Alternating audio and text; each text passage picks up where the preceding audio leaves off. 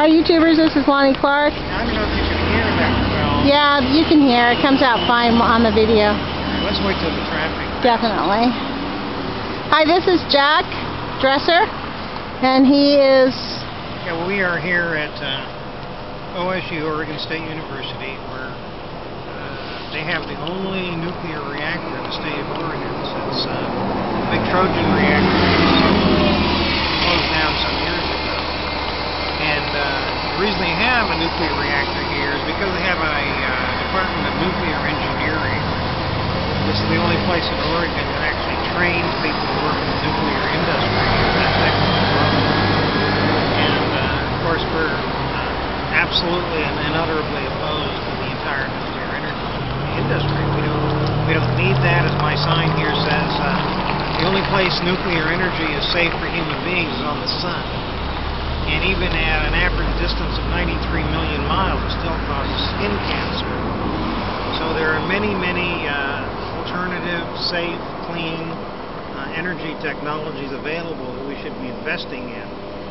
You know, after the Manhattan Project was completed in 1945, they actually created the U.S. Department of Energy to find civilian uses for nuclear energy. And to this day, the Department of Energy still considers itself the Department of Nuclear Energy. They invest almost no money whatsoever in anything else. If you look at the U.S. Department of Energy budget in any given year, you'll see there's maybe 10 or 12 budget items all devoted to something nuclear. It's the storage of nuclear waste, it's the protection of nuclear materials, it's various both military and civilian applications. And by comparison, it's a tiny, tiny fraction of the budget that you'll see devoted to wind or solar or geothermal or wave or tidal energy, all the things that are continuous, abundant, inexhaustible sources of energy on this planet that we could be tapping into. And there's another disturbing dimension to this. There have been over 5,000 patents for various forms of energy production, which would provide for distributed energy. 5,000 forms of what? Patents. Patents. Patents. Oh, wow. For various alternative energy technologies that have been suppressed. Wow. By U.S. government agencies. In lieu of nuclear.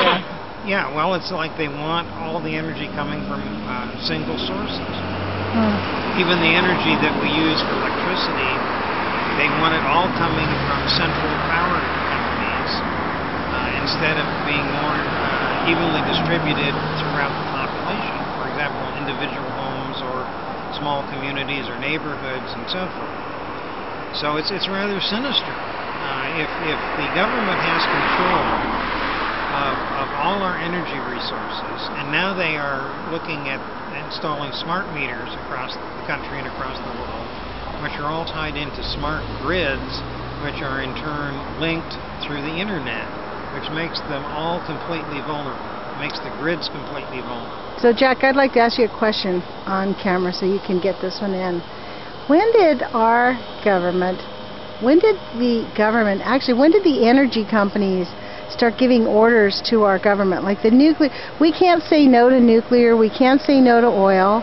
Like, when did that start? Why does our government consider it its interest to go over and protect the oil interests of other companies or the interests of nuclear? If you watch what the NRC says, they're not a watchdog. They are proponents of nuclear industry. The IAEA, they are proponents of it, but the NRC is supposed to regulate them, right? But they basically promote nuclear energy. So when did that become? Well, the IAEA is a UN agency. Right. Yeah. I know that history. I understand that right after the war, they basically lobbied and got complete control over everything in the UN. But how is it that the United States government, the military, got taken over by these, and it's not the government, it's these private industries that the government is kneeling to? The answer to that is very simple. It has to do with our political system. people get elected to office through money, and money is provided in massive amounts to these the candidates that support. Are you telling me it's only money? It's only money. Because the nuclear industry has money, it's our money. It's our tax dollars that are funding the nuclear industry. It's not our tax dollars that pay for the political campaigns. It's their tax dollars that pay for the community. Right. For example. But it's our tax dollars that make them rich. It's a cash cow because our government subsidizes it, which is our tax dollars. So it's their after-tax dollars, but it's our money originally. Our government subsidizes it. It's just basically, our political system is basically a system of extortion. Yeah! Ding, ding, ding, ding, ding! Okay. And you know, let's just talk honestly here. I'm especially aware of this because, as you know, I work very actively on the Israel-Palestine issue. Yes. And AIPAC, which is the principal Israel lobby that funnels money into political campaigns, has absolute control over Congress. Anyone in public office. It's true. That's actually true. You cannot get out of line on that one. Anyone in public office who speaks out against Israel and tells the truth about Israel is targeted for elimination in their next campaign. Right. And massive amounts of money will and it happens every time after time. Will be poured into the opponent's campaign. Right. And I'm sure it works that way with these other massive nuclear, industries too. The whole nuclear thing. They have absolutely colossal wealth. Well, look at Barack Obama. He's owned by the nuclear industry. Well, you can say he's owned by all of them. I mean, for example, he had to pledge allegiance to AIPAC. Well, he's doing the secret deals on the TPP. Yes. For God's sakes, the TPP is going to destroy what little left we have of our rights. Really, it's going to undermine our rights. Well, and there's an Atlantic partnership waiting in the wings too. Right. To go. And Sig Heil. At what point do we have to start saying Sig Heil? Well, aren't you doing that already? No. Well, maybe I am in some ways. Why are there so few of us involved in this? Where is everybody else? I told you, don't you see my imaginary, all those people all the way back there demanding an end to nuclear power? They're there, Jack. We just don't see them. Yeah. They're afraid to come out. We just have to allow them to come out. Just like Palestinians who live in the United States are afraid to speak up. We're standing to stop nuclear power. Awesome. We want to call your congressmen, call your senators. It matters if you contact them and say, we want to shut down all nuclear power plants.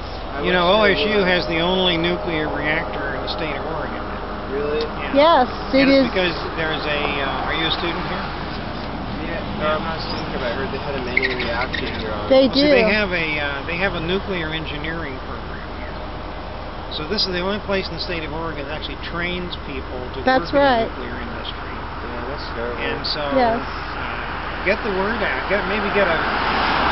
Well, you can go to the Post-Ignorance Project. He has a Facebook page and a .com and find out a lot of information about the reality of Fukushima and Chernobyl. And especially here in Oregon, you're young. You are seriously being radiated. And within the next 3 or 4 years, it's only going to double up because they're not stopping it. Which is why we're out. Like, we're being lied to. And you know, the reactor up in Hanford is the last big nuclear reactor in the Pacific Northwest. You mean the Columbia Generating Station? Do you know that it is only 15 miles away from those contaminated sources of fuel that they're trying to figure out what to do with? It's only 15 miles away, which means if there was a meltdown at that generating station, nobody could maintain those spent fuel pools. And it's also right near a major fault line. Right. There's a major earthquake fault. What's your question?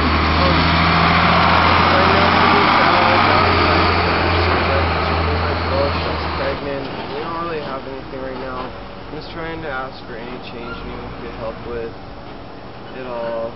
Sure. Let me give you some cash. Hold on.